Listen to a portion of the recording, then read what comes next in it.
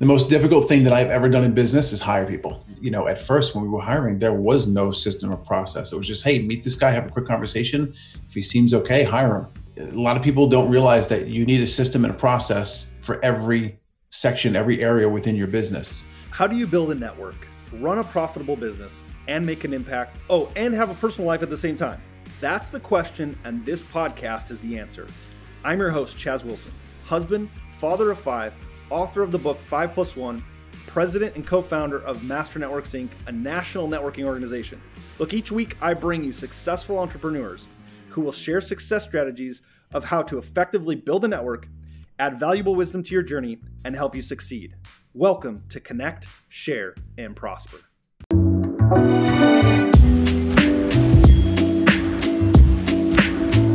Hey everybody, welcome to Connect, Share, Prosper, episode 75. I'm so excited to be here with my guest today. He is a husband, father of 3, including twins like I have. So we're going to talk about twins, the power of twins, and the amazingness of twins.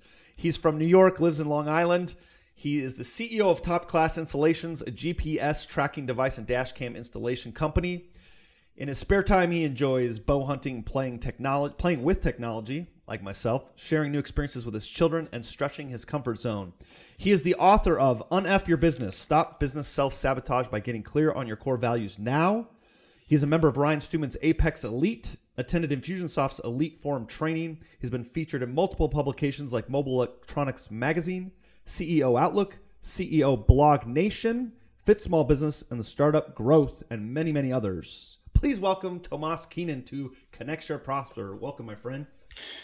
Hey, what's going on? I'm grateful to be here, sir. I appreciate you taking some time out of your day and getting me on in front of your audience. Yeah, I appreciate you. So listen, here's the cool part about, well, first of all, I want to know about your twins. So you mentioned to me you have a 5-year-old daughter, and then you have 3-year-old twins, or soon to be 3-year-old boy and girl, right? Yeah. And what was it like when you found out you were having twins? It was shocking. And at the same point in time, I knew. Somehow, weirdly, I just knew. Yeah. And so for those that don't have twins, what's the uniqueness of having twins versus just having a single? You think it's double the work, but it's definitely not. It's more like 10 times. Yeah. My wife is the best because she goes out there and she handles it. She takes care of them in a great way. Their personalities are so different. It's not even funny. Yeah. So I have twins. They're my last.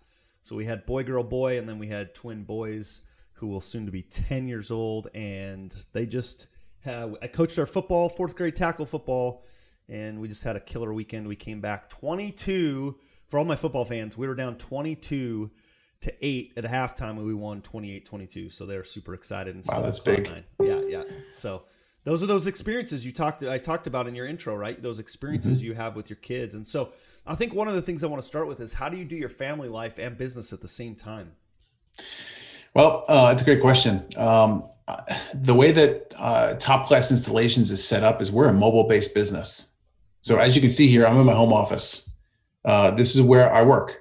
We don't have a brick and mortar facility. It's something that's kind of on the horizon, just for some other opportunities that have presented themselves over the past few months. But for the past 10 years, so this month, Top Class turned 10. For the past 10 years. Congrats. Thank you. We have not had a brick and mortar. We're not the traditional business model. We have 20 people currently on the team, and everyone is remotely based. So we have office staff and we have installation technicians who actually travel to each of our customers' job sites, locations, homes, offices, and they perform the work on the road at those locations. So there's no real need for them to come into a facility every day. So 10 years in business, congrats. I mean, we know the failure rate of business to be able to get to 10 years, but was it success right from the gate, or what were some of those obstacles you might have had right in the beginning? No, it was not successful from the gate. I'll tell you what, this business was the second round for myself and my partner, the co-owner of Top Class, Jimmy Gavales. It was our second go around. He had his own business years before, and I had mine, 5 or 6 years before that prior as well. And we came together and we said, all right, let's give this a whirl. And we just weren't focused. We were the typical traditional technicians who just accepted every single job that was presented to us. And we were spread thin. Simple as that. When it was just the two of us, did we make a good living? Yeah, we did. But in return, it was 20-hour days. It was on the road nonstop. It was working 6-7 days a week. So there was no life outside of work. You know, Okay. when I got to about the 5th year is right when my daughter was born. I said to myself, this is crazy. I barely see my wife. I'm barely ever home. And I don't want to be that parent. I don't want to raise my child and not be there, or not raise my child, actually. Yeah. So it really lit a fire under the rear. And I said, all right, there's got to be a better way. I'm smart enough to know that I don't know it all. And I went on a real deep journey looking for some answers. And I had no idea what would happen. So you're in this phase where I think, and most business owners get there, right? You either have one of two problems. I think most are in the first set, which is I don't have enough business to then go hire the people, or I have so much business I need to hire. That becomes the problem. Yet in both cases, it's leveraged through other people. In one case, you've got to go get the business first. So it sounds like you were at a place where, you had some business and you needed to go hire, or you needed more business to be able to go hire? We had more business than we could handle. Okay. So then, you got to go hire people. What was that like? Were you scared to make those hires? We have a lot of people listening right now who are in this spot. And I know because I'm coaching them, or I'm talking to them, or I meet them at chapter meetings at master networks. And it's like, they know this is the step. They know it, right? Deep in their heart. You probably knew it too. But there's this fear to hire, to make that step. How did you guys do it? So make a quick statement here. First off, the most difficult thing that I've ever done in business is hire people. Yeah. By far. Yeah. Why? It's just very challenging. There's so many moving parts to it. Okay. A lot of people don't realize that you need a system and a process for every section, every area within your business. I talk about that heavily within my book. And, at first when we were hiring, there was no system or process. It was just, hey, meet this guy, have a quick conversation. If he seems okay, hire him. And just, throw him working. No training, no nothing. Just throw him into the fire. Yeah. And 1 out of every 10 people would make it. Well, if we were lucky. Of course, right?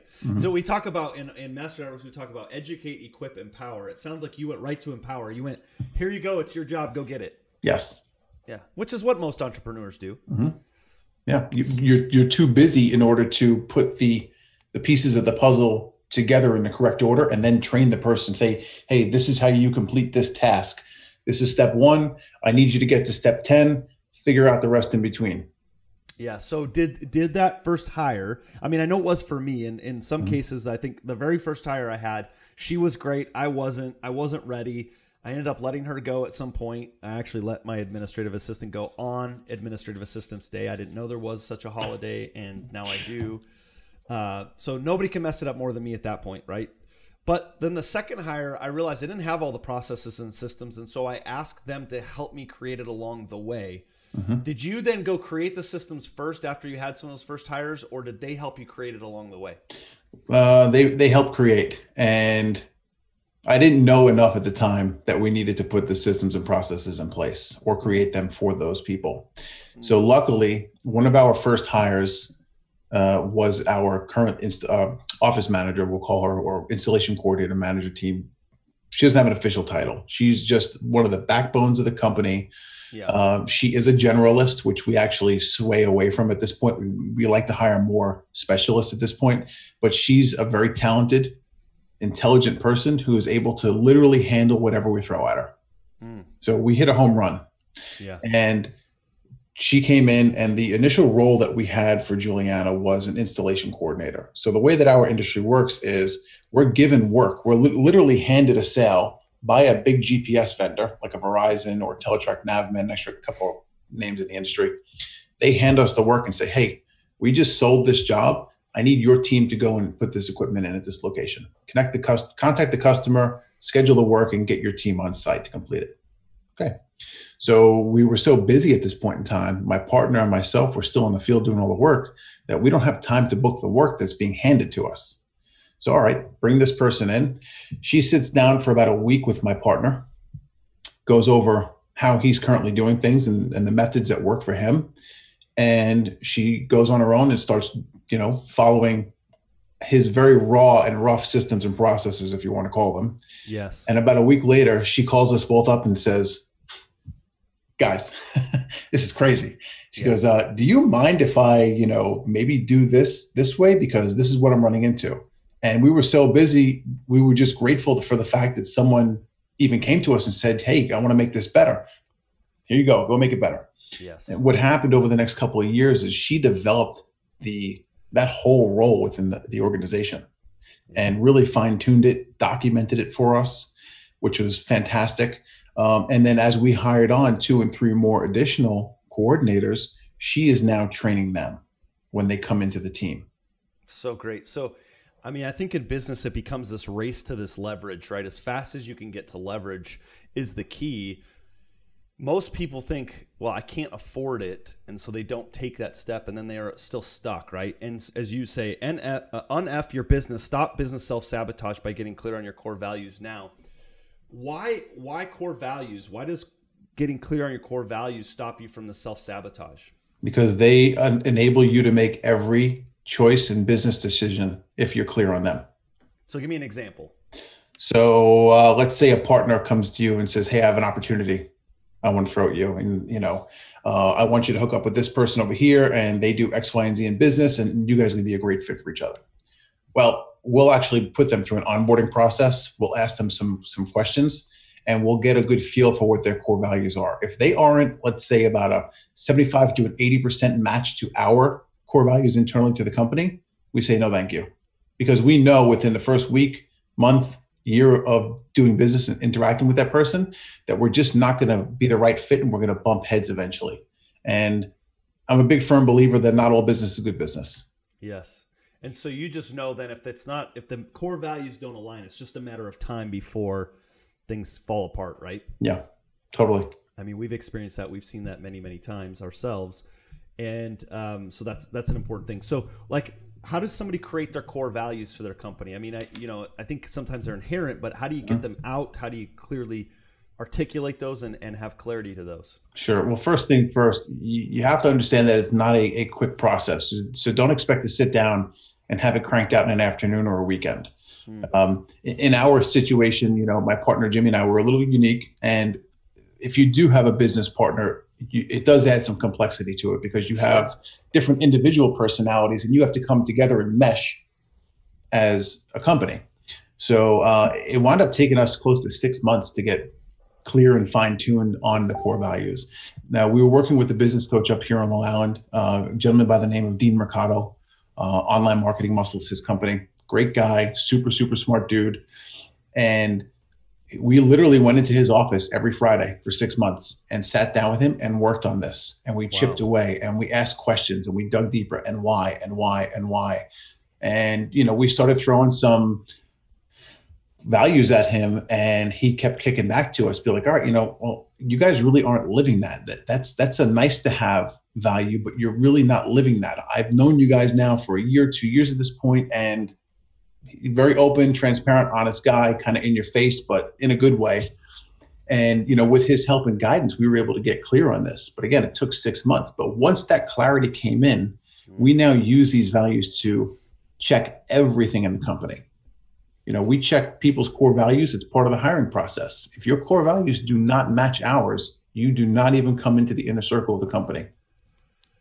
Yeah, and think about all the headache you save yourself long-term by just cutting that off right from the beginning, and it gives you this framework to match within. And think about those listening today who also, there's some people listening here who are their spouse is their business partner, truly in the business, right? And they think, well, we don't need to have the core values for the business because they're already, no, you have to have them for business because you're bringing other people in. They need to know what your core values are. Yeah, totally agree. We actually assess each of our employees every quarter. We developed a nice custom Excel spreadsheet and we enter all the data in there and we can see which values are doing well, where we have dips, and we can kind of get a really good feel with executable data of what the current status is of the overall company's culture and the health of the culture within the company. I love that. So how do you do that? Do you have like a rating system in the spreadsheet? Okay. Yeah, basically it's a 1 or a 0. So we go over the list of core values. We have 7 values in our company, and we say, all right, is this person being reliable? Reliable is one of the core values. And basically, if you are being 50% or greater reliable, or you've proven that to us over the past 90 days, you get a 1. If you haven't, you get a 0. So you can only score a maximum number of points. And then Excel does some calculations, puts it on a graph for us and shows us who's who and what's what. And we can then go back to that employee and say, all right, look, listen, you increased your score from last quarter. Great job. Keep kicking butt. Or, hey, you had a major dip in your culture score for the last quarter. Is there something going on at home? Is there something going on in your personal life that's affecting you here? Are you not happy with us? Let's communicate, which is another core value, and let's work through this. Like at this point in time, if you're on my team, we've invested a lot of time, money, and energy to bring you in here. So let's work through some of these small bumps before they become mountains. So love that, by the way, because it's a great benchmark for me to see if I'm progressing, I'm declining, where am I at? It's great for you, but it's like an accountability piece back, right? Mm-hmm. So reliable, communicate. What are some of your other core values? Professional. Okay. Caring. Coachable. Love it. Resourceful. Love that. Did I get them all? Reliable. Got 7.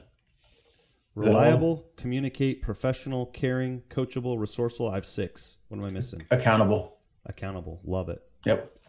So I love there's 3 that really jump out to me, and that is coachable, resourceful, and accountable. Mm-hmm.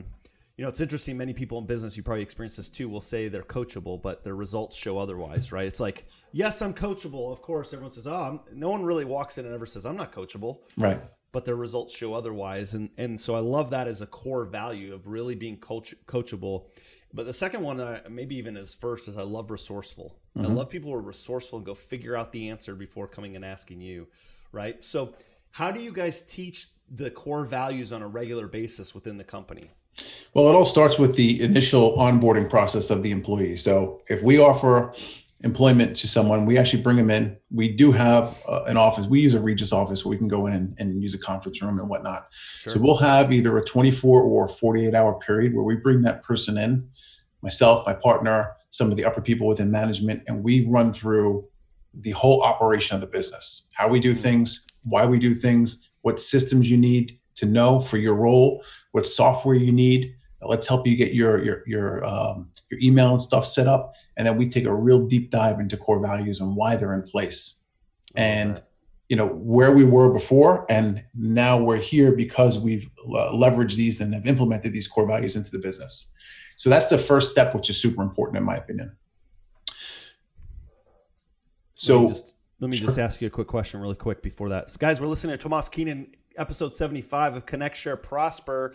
He's talking about core values with the team, but let me jump back because maybe it's not always employees, right?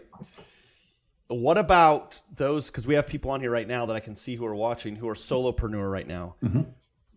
Why have core values if I'm a solopreneur versus employees? And we'll go back to the steps you do with the employees. Sure.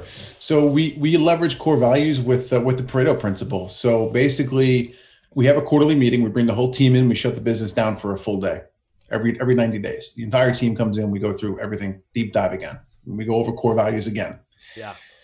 We run an exercise called Start, Stop, Keep. So, what do we need to start doing to reach our goals within the next 90 days? What do we need to stop doing? What do we need to keep doing? So on and so forth. So one of the things we do in Stop that's come up several times is, who do we need to stop doing business with? Love that. And the first time we ran the exercise, we asked the question, and within a nanosecond, we had 10 hands raised in the room. It's like, all right, well, who wants to go first? And everyone said the same name, the same company. It's like, whoa, hold on a second here. Guys, great. Thanks for being open, honest, transparent here. Thanks for the communication. What's going on? What are the issues here? And it was just across the board that the entire team was seeing the same or very similar issues with this particular vendor. So we made the decision to cut that vendor. Wow. And what happened was just the morale, the overall morale of the company raised, and we were better off now. We were able to take the time that we were giving this, I'll call them a leech of the company. We were able to take that time and refocus it to our customers who are more important to us, who valued our time. And we were able to support them better and build a better relationship with them. So what's really great about this, and I'm going to dissect what you said a little bit. If I'm clear as a solopreneur on my core values, I could take that set of core values, and every 90 days, whether it be myself just internally or even with a business coach, right? I could sit down with my coach and I could say, okay, every 90 days we sit down and go, what do I need to start doing to hit those goals? What do I need to stop doing? What do I need to keep doing to hit those goals? So, but if I have that framework of core values, it allows me to really put everything in that box. So super powerful. Now I interrupted you on step 1 where you bring people in and you go through that. What do you do with step 2? So step 2 is every 90 days, they're coming in, and we have the core values are reinfused at the beginning of every quarterly meeting. So I don't care if you've been to every one of them we've ever had, you've been on the team for 10 years. I hate to break it to you, but we're going over our vision. And the vision, in my opinion, the vision is 3 things. The vision is your mission. It is your purpose, why you're in business, and it's your core values. So we go over those 3 things in depth at the beginning of every quarterly meeting. Love it. So on top of that, we leverage, when we coach our employees, we try to infuse more of the core values. So like, hey, you messed up here, and these are the core values you affected or you didn't leverage, and that's why you messed up. And same vice versa. If someone does something really well, hey, we use Slack. We leverage Slack really heavily in the team since we're all Slack remote. Is a technology piece, right? That allows you to communicate. Yeah. Yeah. So it's basically a text messaging / Facebook app internal to the business. Yeah. And we have a channel in there called Ring the Bell. So anytime we get good feedback from somebody, whether it's peer-to-peer, whether it's someone coming from outside of our organization, such as a customer or a vendor who has great feedback for a team member on my team, we go into Ring the Bell and we share it with the entire team instantly. And we say, hey, ring the bell. Rob Felix really wowed this customer last week at this job site. Here's the email that I received. And this shows that Rob really leveraged these 3 core values. And that's why he was able to succeed and wow this customer. I love the ring the bell. I love that. It's such a great thing to celebrate the successes as part of the core values, to celebrate those successes. And I love the ring the bell. I'm going to ask you a question that we got from Facebook. Sure. Are your leaders grown from within, or do you hire outside to bring leaders in? We've been growing them from within. Okay. And there's definitely a benefit to that? Yeah, there is. I'm open to bringing in leaders from outside. I think it always gives you a nice perspective, a new set of eyeballs on things. But at this point in time, we've leveraged them and grown them internally and just brought them up through the ranks in the company. That's so good. So what's on the horizon for your business right now? So if I asked you right now, what is something you need to start doing, stop doing, and keep doing that you guys are focused on to help you grow your business? I think it's a great exercise that those listening could implement They could do it today to help grow their business. Yeah. What are some of the things you guys are doing? So we're starting to expand into different areas. We have a pretty large opportunity to get involved in installing breathalyzer systems. So basically if and this goes, the laws vary from each state. We cover the Northeast, so we're in New York, New Jersey, Pennsylvania, Connecticut for the most part. Each of those states has different laws around it. But if you unfortunately get a DWI, you have to, a lot of times, if you want to drive or get your license back, you have to have this breathalyzer installed in your vehicle. You have to have it installed by a professional. We can handle that service. That's great. And it needs to be calibrated once every 30 to 60 days.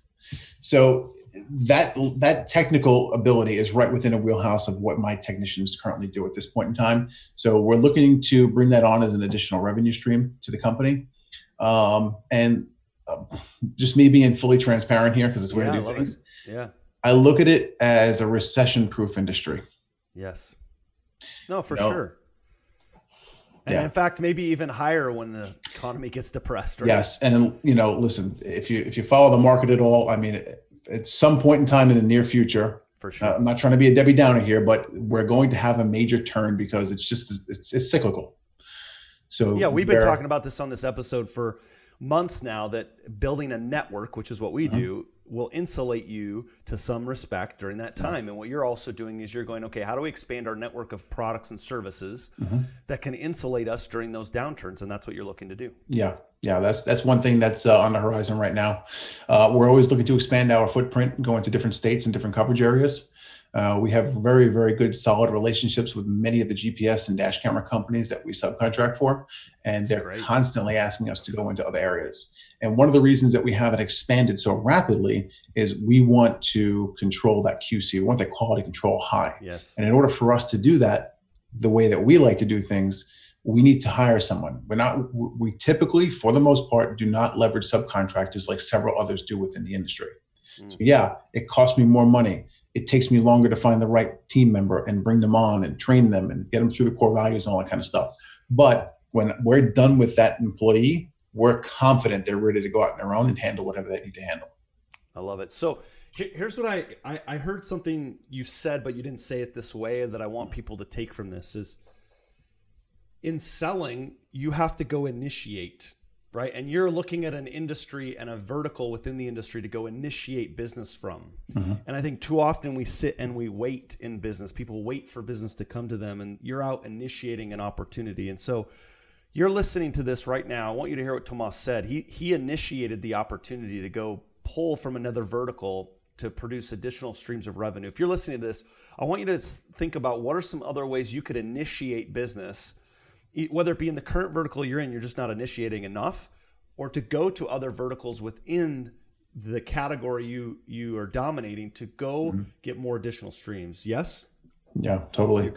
One of the things I could say on that, and one of the main reasons that we were introduced to this new potential vertical, is just by attending an industry trade show. We went to a trade show. There was 3 people who were selling this technology. We had some very in-depth conversations with them. And I look at my partner and we said, why can't we do this? And that was it. And now we've already started taking the steps needed in order to add this to our offerings.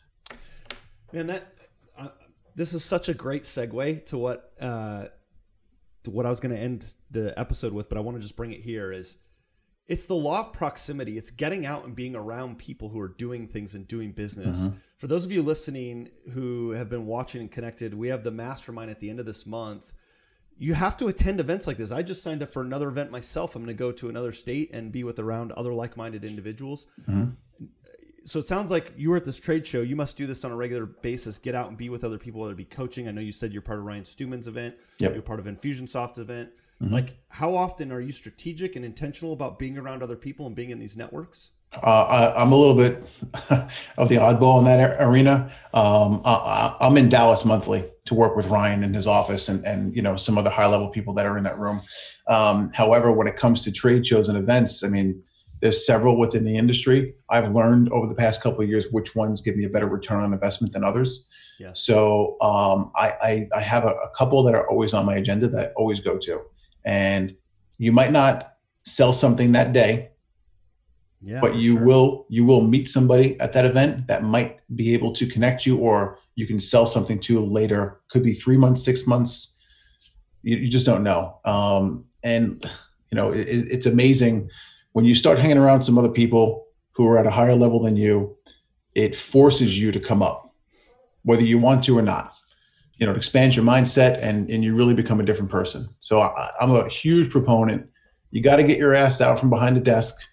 You can't just, if you're a technical trade, you can't just swing the hammer all day long. You can't, just work on the car all day long. You have to go out there and you have to let your mind see what other possibilities and things are out there. You have to go out there and see how others are doing it within your industry as well. That's super important. I think too, it sparks creativity, and that when you're creating in your business, you're alive. You're like, yes, I'm creating something. I'm moving this. When you talked about the starting, what do we need to start? It's that puts you in creativity mode. To that. By the way, next time you're in Dallas, come see us. We'll do. I was just there. Yeah, literally. I came home Saturday. Well, we'll have to connect next time you're here. Yeah. So let me wrap with this question. What's one tip you would give our listeners about how to expand their network and connect with high-level individuals? What's one tip that you use? One tip I would use, I would definitely do some research and go find a group that you align with, whether it's a mastermind group like yours or there's hundreds, if not thousands of them out there. Go do some research. Don't be afraid to spend a couple of dollars on yourself, because I'm telling you that return on investment is going to be 100-fold of whatever it costs you to get in. So true. I always say you can buy your way in, earn your way in, or both. And often I do both. How can they find your book and how can they follow you? Easiest way to follow me is go to the website. It's Tomas Keenan, TOMAS, TomasKeenan.com. In there, you can find Amazon links to my book, both, paperback and Kindle versions. And there's a bunch of extra stuff. There's actually a really good download in there that I would tell all the listeners to go and get. In the middle of the page, there's a link that says download the book goodies. There, it's going to give you all of the actionable stuff that we talked about. So I actually share the Excel spreadsheet that we put together over here to assess our team. Oh, I love that. Yeah. Guys, go get that. Go on the website. We'll put it in the show notes. Go download that stuff. Hey, listen, great episode. Guys, remember, every Monday, noon Central, I bring you successful entrepreneurs like this to help share wisdom, insights, their experiences, successes, failures, so that you can learn from those to grow your business, fight the good fight of entrepreneurialism, and get to that level of success you define. So join us next week, Monday, noon Central, for Connect, Share, Prosper. All right, everybody, take care, and we will talk to you soon.